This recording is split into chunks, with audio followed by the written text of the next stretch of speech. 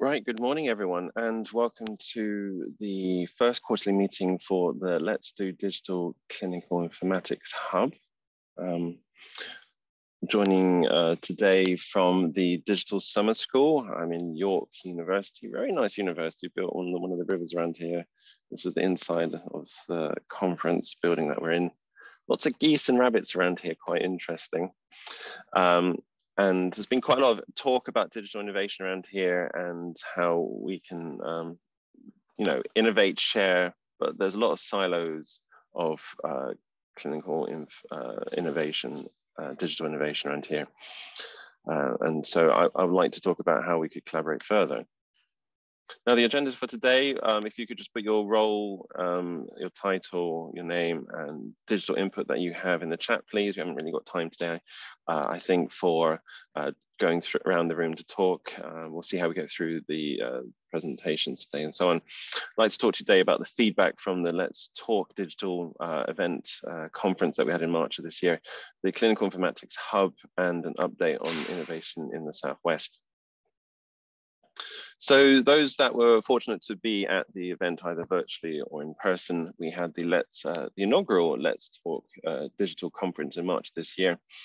And we talked about lots of great digital innovation happening around the Southwest and further afield, how people manage to do these things, how they manage to get past the barriers, the cultural barriers, the digital barriers of actually implementing these things. We spoke about the elephant in the room and also ZOD, Zone of Comfortable Debate, very much something that I believe we should always do.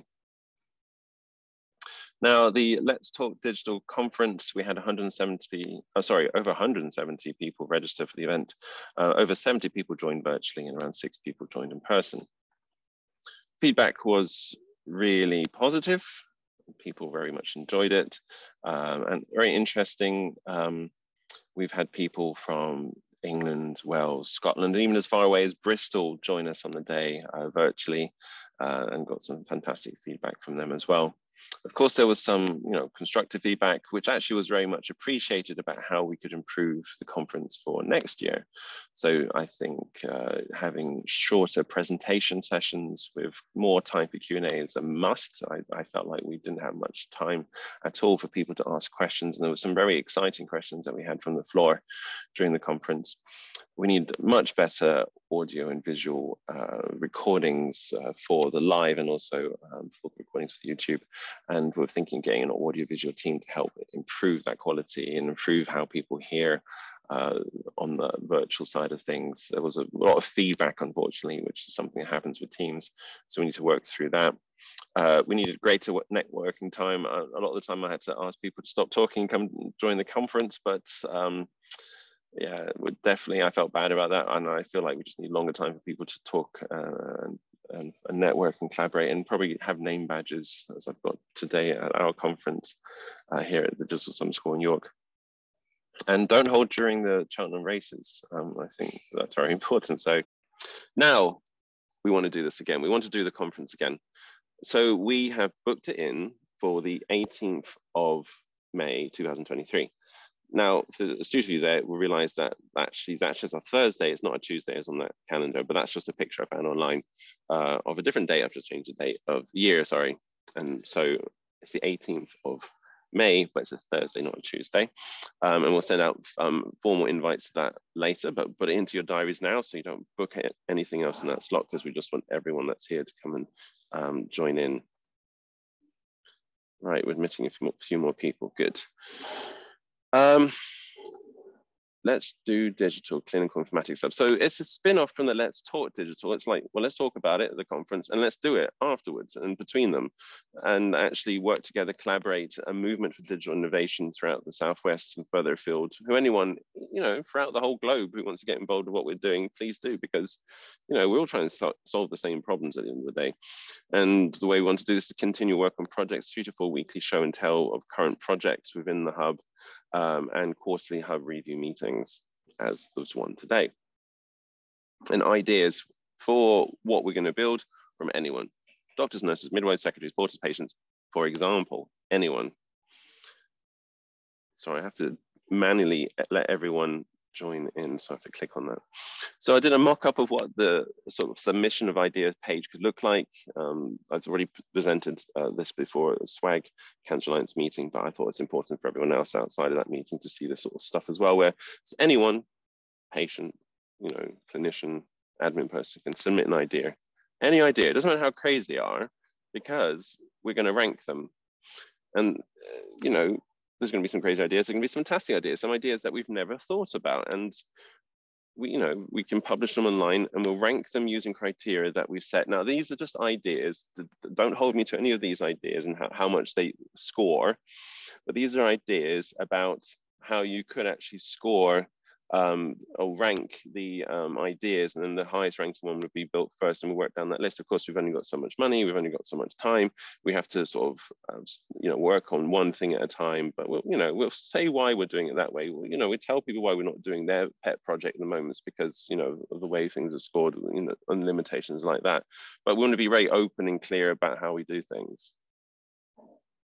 Now, how will success be measured? Assess performance improvement, full audit, speed of process, staff feedback, patient feedback, measures of safety, and error rates as well. Sharing far and wide. We're already doing this. Me, Joe, and Nick, my two computer science students, are talking webinars, blogging about what we're doing and how we want to help collaborate, network, share, improve patient management, improve workflows, reduce workloads. And we want it all in the open. We want to open source standards and learnings, and very much want academic, clinical, and industrial involvement as well. And as a lot of you probably know, there is the Let's Do Digital website, or web pages on the SWAG Cancer Alliance website. Whether we have a separate Let's Do Digital website at some point, that's very possible. Of course, we have to think about the funding of that. That's why we quickly put it onto the SWAG website. So at least we had somewhere for people to see about the blogs that we had, and the bios and the posters and the actual event as well in March. But that's something to be decided. And if we have time today, we can discuss that as well. Because the Let's Do Digital movement, and that's how I want to phrase it, is not about the Southwest as itself. It's about collaborating far and wide, and we've all got the same problems. We all should be working together to solve them together. And we could build something in Gloucestershire or around Bristol.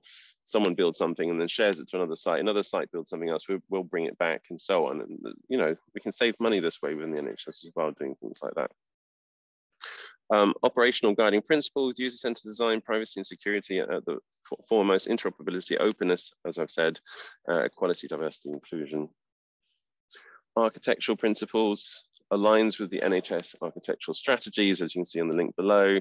They very much want to do open source, internet first, modern browsers, best cybersecurity standards, separation of layers, sort of front end, back end, part of interoperability and user experience, accessibility, and reduce the digital divide. Don't just make fantastic digital systems that run on just the most recent smartphones. You need to think about patients that only have like a Nokia brick, and can they get details or information from your system? Maybe you could just do SMS. Maybe you could have a chatbot, like an Alexa chatbot, to talk to them instead and call them up on their house phone if that's all they have. Of course, a lot of people that have smartphones now, so the number of people in that divide is getting less and less, but you still need to think about it, because inequality in the NHS is still, or in health and in society, is still there. Now we want to get academia very much happening throughout the Southwest. So we want placement students, MSc students and PhD students involved in all our projects. We've got 2 students, as I said, at the moment. I want to get another 2 next year, come September, to continue the lung cancer pathway that I've been working on with Nick and Joe. And we want clinicians more involved with clinical informatics, nurses, doctors, midwives, pharmacists, and all those AHPs. Apprenticeships as well. I think that'd be amazing, having a 2-year apprentice to continue the knowledge of the things we're building, and training up the clinical and computer science workforce that's needed in the NHS. Working together. So to achieve these aims, we need the digital team and the clinical teams to work together in a joined up manner. And how do we do this? Well, it's not an easy thing. It's been a problem for many people for a long time, but as Peter Drucker said, culture eats strategy for breakfast. It's not about the technology per se, it's about winning hearts and minds and getting people to align with your strategy, thinking along the same lines and actually working with you rather than against you, getting the top level, middle level and frontline staff all working together. Funding, it's one of the big bottlenecks, definitely, but the cultural change is one of them as well. And, you know, we can actually fund this via grants, NSS bursaries. It could be self-supported via doing software as a service, training and implementation and maintenance of Let's Do digital solutions. Now, updates. Updates from the Digital Health for Long-Term Plan National Priorities in Cancer Genomics, such as Lynch syndrome. There's the NHS app meeting that we had this morning at 8, and there's what they have called a integration box where people can actually build within the app new functionality, which I very much want to get involved with in doing a patient portal for lung cancer. How we communicate with patients and the public involvement, regional projects, 2-week waits, targeted lung health checks, and Joe Channing, one of my students, has just been offered a job in Oxford University as a new computer science out there analyst. That's amazing news. Just 2 days ago, he got the job. So in terms of other things going on, more academic, we've got the we've had the early career research event on the 24th of June 2022, and we've got a video from Matimba Swana about nanoswarms. But if our talk is going to be ending in 7 minutes, apparently we might not have time to go through that, and I apologize. This is why I shouldn't have gone to Zoom. I should have gone to Teams. Never mind. Also, the University of Gloucestershire. We're launching the MSc in Health Tech. There's an MSc in Digital Leadership. There's potential new lectureships for speakers from the Let's Talk Digital conference. And also there's the Oxford University, they're potentially joining up with work. And they already are actually on the lung cancer pathway. And there's also potential collaboration with the Thames Valley Cancer Alliance.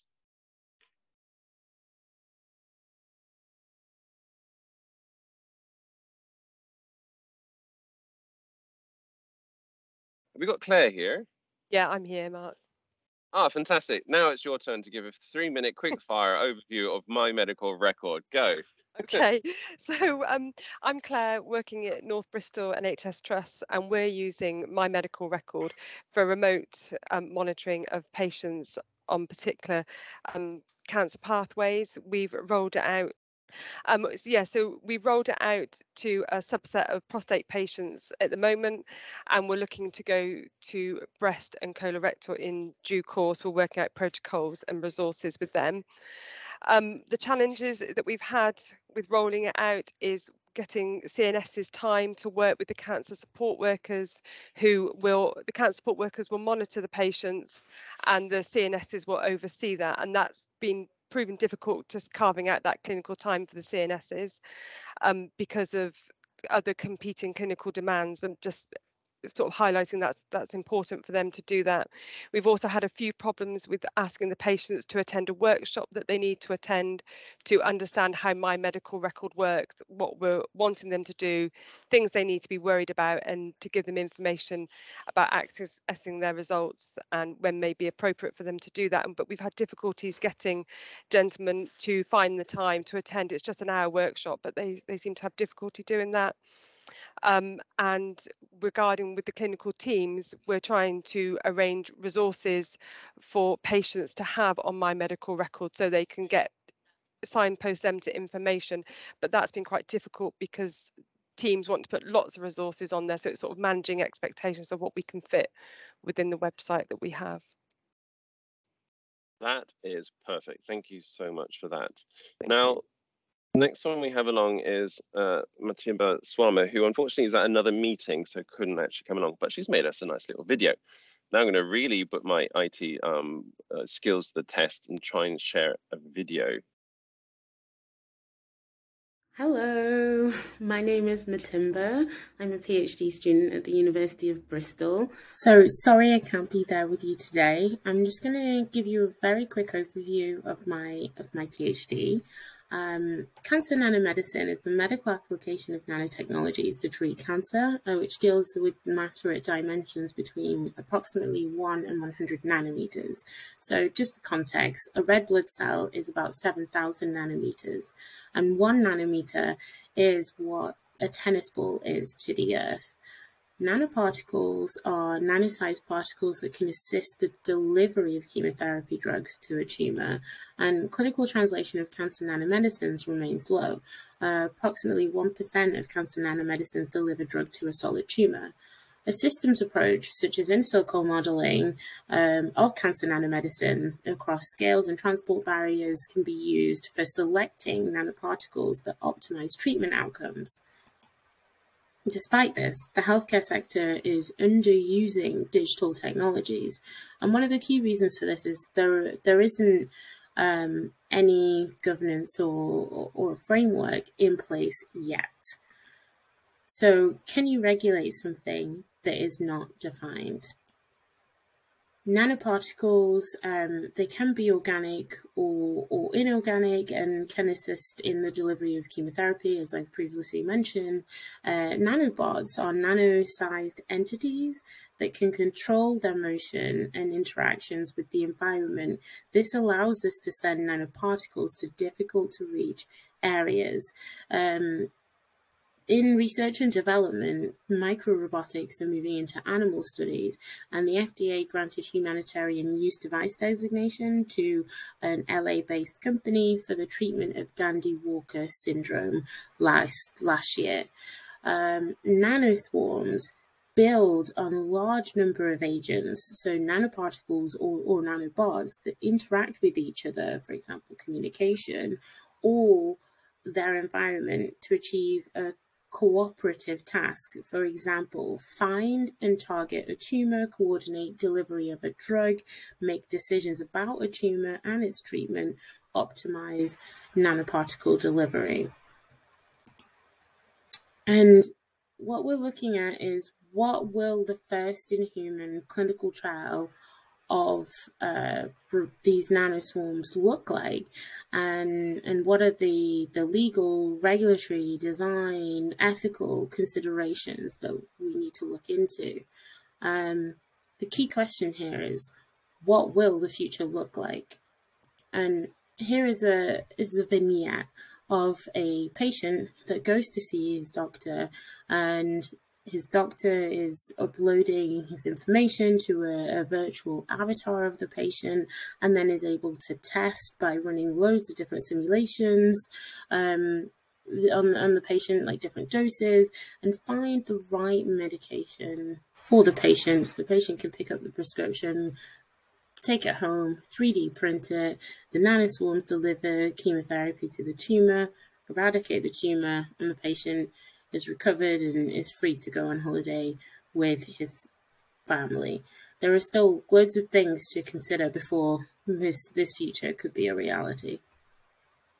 Thank you for listening.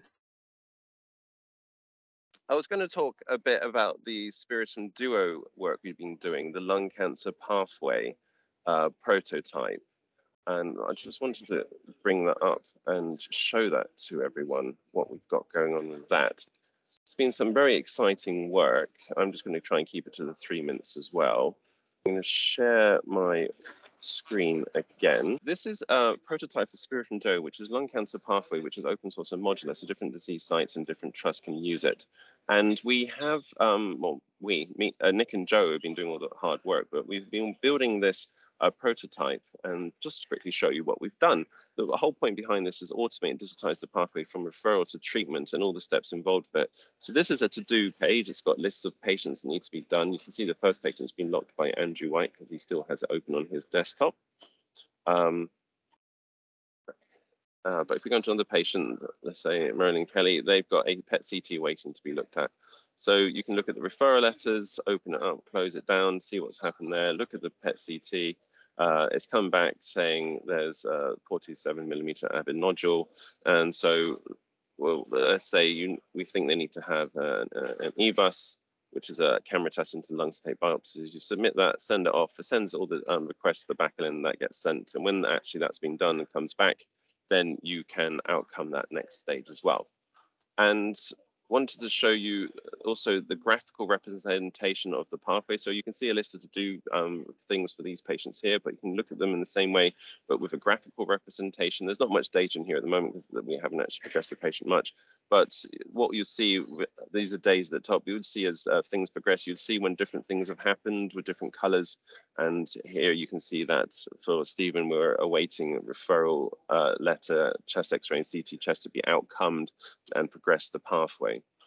And we've also been working very heavily on an MDT function. You can create MDTs, edit them and so on, see the patients within the MDT, click on them, and you get this modular page where you can actually, this is just quickly typed in there, but you can add in there, you know, for surgery and save that. And that's the MDT. If you need to look at previous reports and requests, they're still there available. If you want to request something during MDT, that's all available as well. And that's just a quick lowdown of what we've been doing with that. So I will stop sharing that. Is Andrew on the call? I am, Mark, but this is tough stuff to follow. I wish I'd gone first. It's been robotic nanomedicine and wow. Yeah, and your stuff is amazing. So yeah. Well, thank you. Next time I'm first, please. You said you had some slides though, didn't you, Andrea? Do you mind if I share my screen? Is that going to be a problem? Share. Yeah, just there's two projects that I'm working on in Bristol.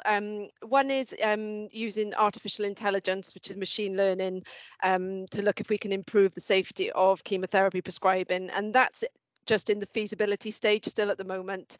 We're working with Plymouth University and we have a PhD student working on it.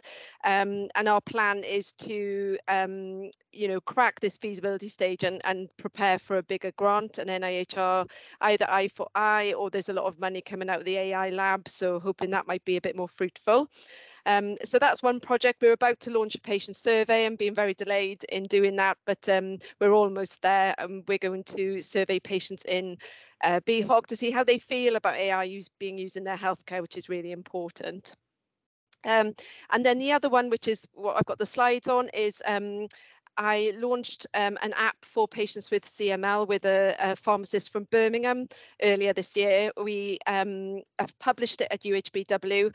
It's been a really steep learning curve around intellectual property and legal matters, access agreements with other collaborators. We had a grant from Pfizer.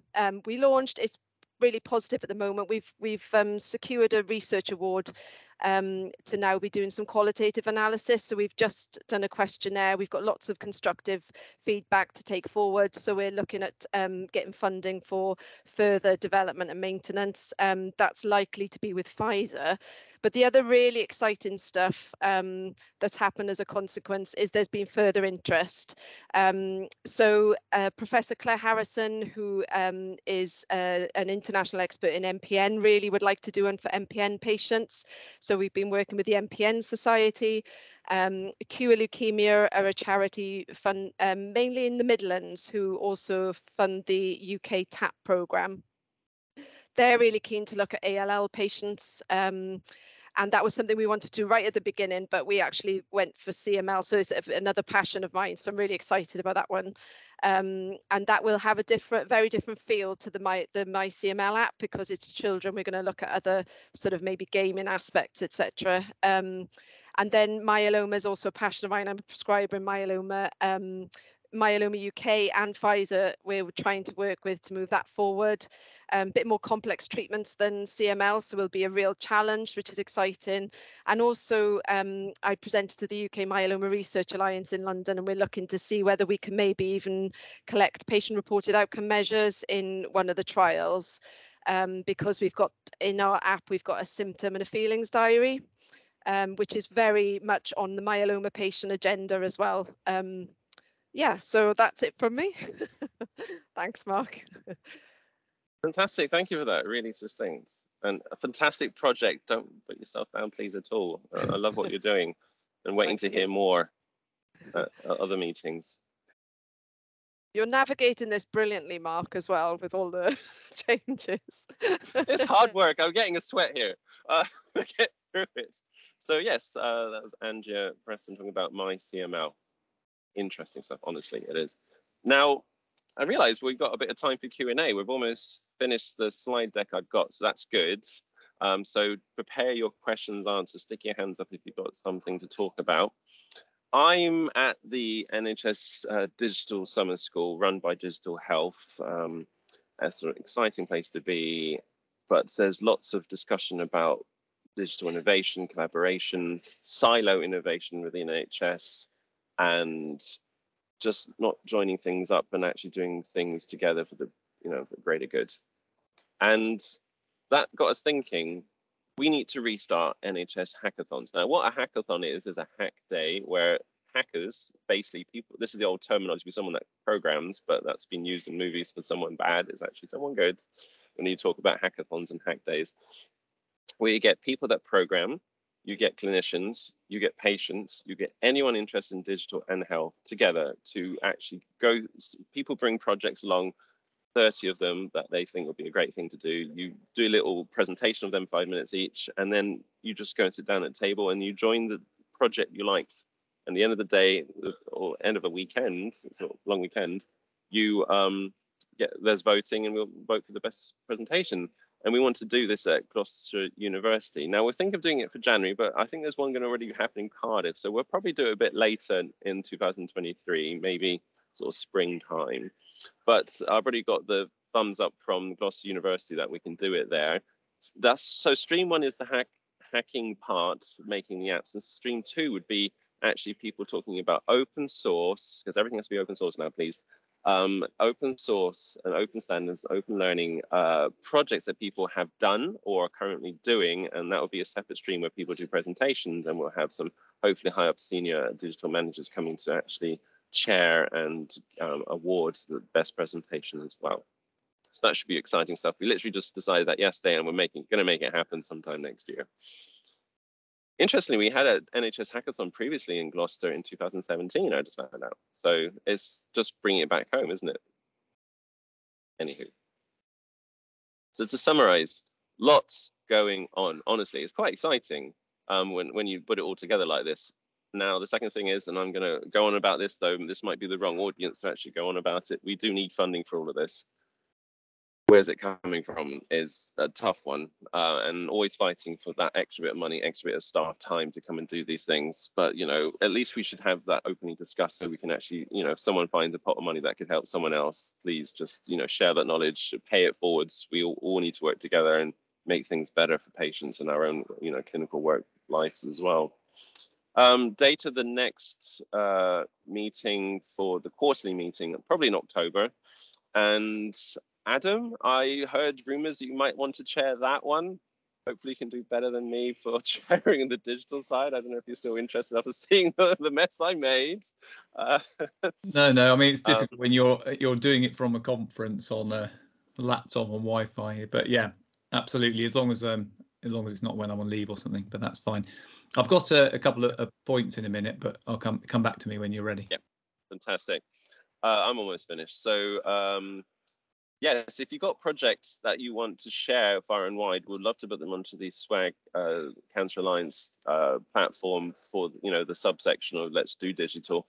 As I said before, it would be nice to have its own website for Let's Do Digital, but for now, for financial reason, it's being covered by SWAG. It doesn't mean SWAG is in control of Let's Do Digital and Let's Talk Digital. It's just that's where we happen to be, and SWAG is very interested in keeping up, collaborating with that movement, that entity.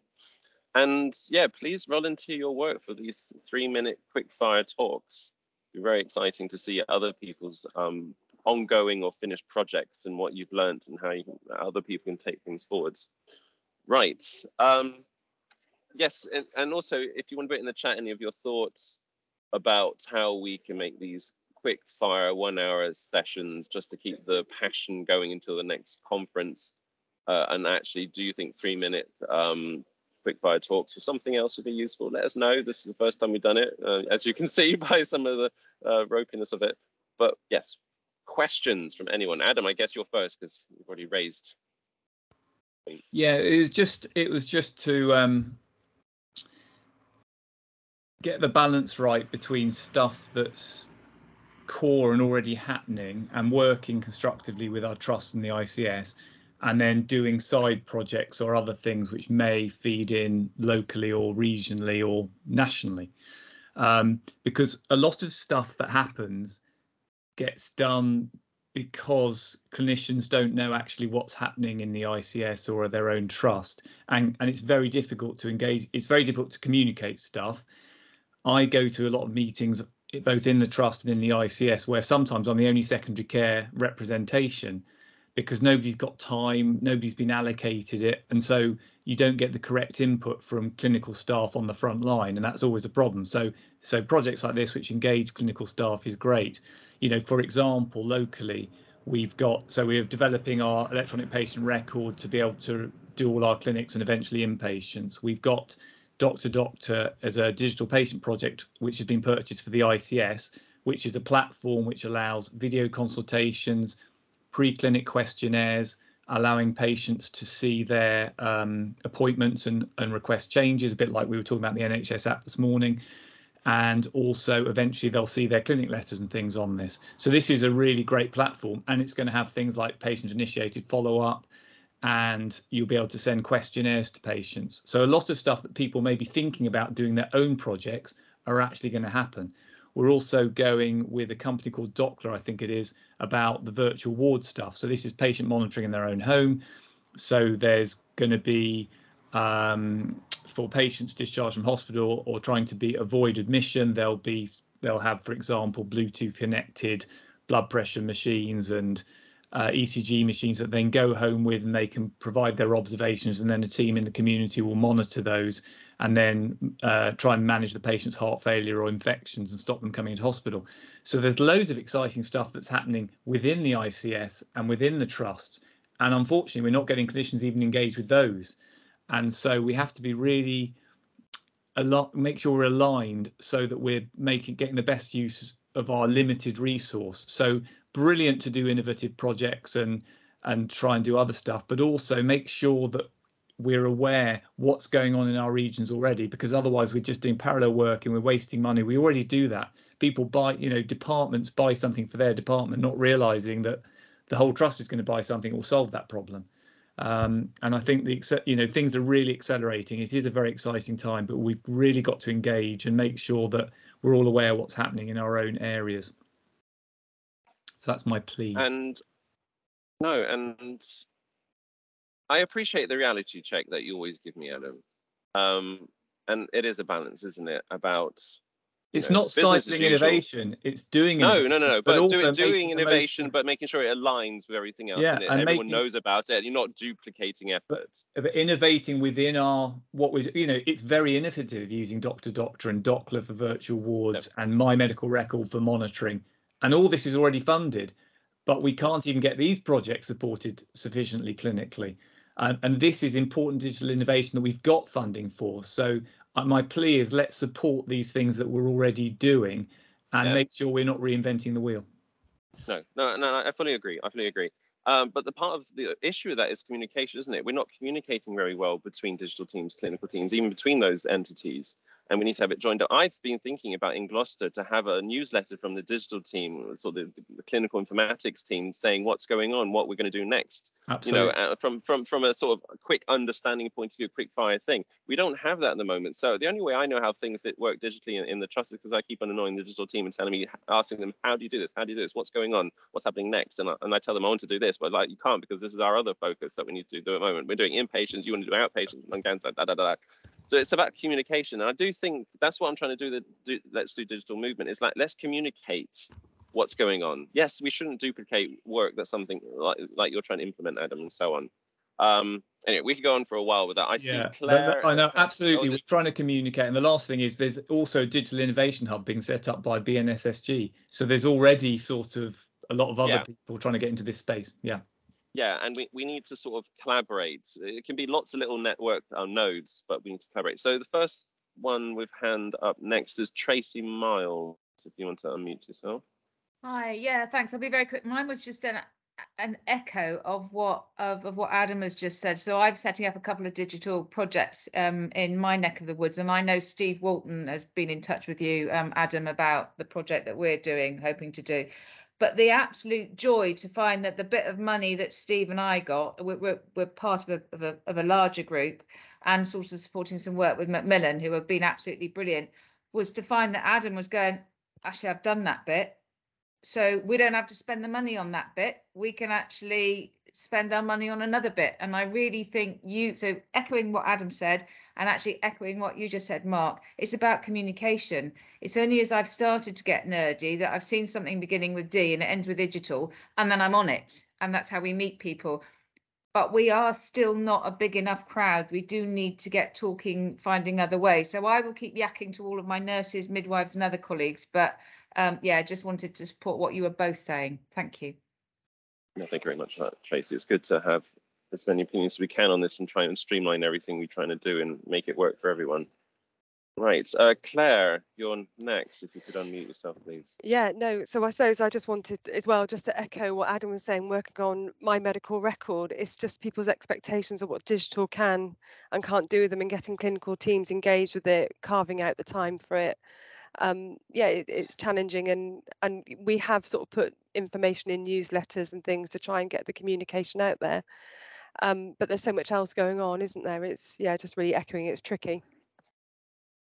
Yeah, and the thing is, I feel like we need to have this information almost in a central repository for the whole NHS. So you can see actually up north, they're doing this one thing, which would be great. You know, even there's local communication, but there's also collaborative nationwide collaboration. Now, that's not something you can fix overnight, but I think it's something we should strive towards, sort of blue sky thinking almost. So we've tried to find other trusts that are doing my medical record apart from Southampton. We have found one up near Liverpool, and they've been quite helpful. But yeah, you're right. We need something central where we can find out other people that are using these systems, so we can share knowledge and just understand how we can make them work to the best. Yeah, and I know there are some platforms where you could potentially do it, like Future NHS, but I'm not a huge fan of that platform. And I think that's something to be discussed over the coming months or years. Like, how can we actually make sure people hear what we're doing and we can hear what other people are doing, and how can we work together? I'm going to repeat that over and over because I think it's really important for saving money, saving lives, saving out sanity. Not everyone building their own digital solution for the same thing like Adam was pointing out and so on. Any other questions from the floor? We've got 9 minutes still. Could I ask something, Mark? Sorry, Andrea. Yeah. Could I ask something? Yeah, please do. The BNSSG Digital Innovation Hub sounds amazing. I hadn't heard about that coming along. Because something I'm finding quite challenging to navigate at the minute is I've got all this interest to collaborate further and actually really put the trust on the map, because the trust owns the IP of this app, and going forward that's kind of the model we would want to work with. But it's actually releasing some time for me to do this, because the MyCML app, a lot of us, like you, Mark, as well, a lot of people are just doing it out of goodwill in their own time because it's something they're passionate about. That passion will run out at some point. Well, yeah, and obviously that was one project. This is going to be wider. So at the moment, I'm trying to navigate at the trust. Would they be able to pay for a few hours of my time if this is to be, a trust-owned thing? I mean, that is still to be determined. But if anybody else has got any experience of, navigating that at their trusts, or is there going to be funding for digital innovation at all? I've spoken to Chris Barrington, who's our Chief Technology Officer. Everybody's really supportive, but it's actually finding someone who can pull the purse strings out and do it, which we're still trying to navigate at the moment. But yeah, I suppose it's like funding a specialist nurse. You've got to say what where are we going to improve patient care or save money to make, and then you make a business case and apply for it in the usual way. I like your but point. That's difficult, isn't it? Sorry. It is difficult. I'm not saying it's not difficult. Yeah, the ICS, because it won't save money maybe particularly for our trust, but like globally they're now getting recognised as, improving patient care. But that's the problem with all posts. We all can improve with quality, but what they want is either the same or less. in terms of money. And it's just, you know, building these things and paying for app developers, and, you know, because there's bugs that come along, you've got to, you know, maintain that. It's not cheap stuff, so there's no way I could probably demonstrate it saves money, but it would, you know, it's improving the use of medicines. We've had a few cases already where patients have improved their BCR-ABL counts because now they're taking their medicines properly. But again, that quality just sometimes doesn't relate into business cases that the divisional managers want. So really, I think the trusts have to want to be innovative, and you know, Adam, our two of our 4 trust values are innovation and collaboration, which I could say these projects are, you know, 100%, but there's not a pot of money for that really. It's an easy pot of money to access anyway. Outside standard research, probably not, no. Yeah. And it's an interesting debate we've been having in the Digital Summer School, that there's all this money going to like these big companies, like 360 million to Palantir, just do the data handling, where, you know, we could build an open source internally. Why we're doing that, 40 million for other things, big up projects. And, you know, why is the money not being distributed sort of fairly and efficiently? There's an efficiency problem, and why is it not coming into innovation? And real innovation, you need to technically, like what the companies are doing, the big tech companies, 10 to 20% of your revenue should go towards digital innovation. And I just heard from a trust sort of, from someone who's a CCIO at a trust, they got 0.4% of their revenues going towards digital. So it's not answering how to fix the problem, but it is a problem to acknowledge. Yeah. Sorry, this is Andrew Frangleton. The issue you're facing is that open source isn't free.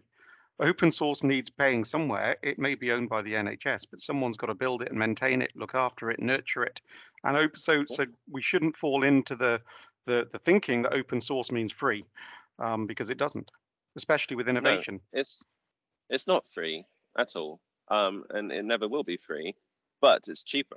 Much cheaper. One person builds it, and then someone else comes along and fixes it up, makes it better. Someone else maintains it, and someone else, once they want that and their trust, they just ask a company or an NHS body or whatever software house to actually come and install it and maintain it.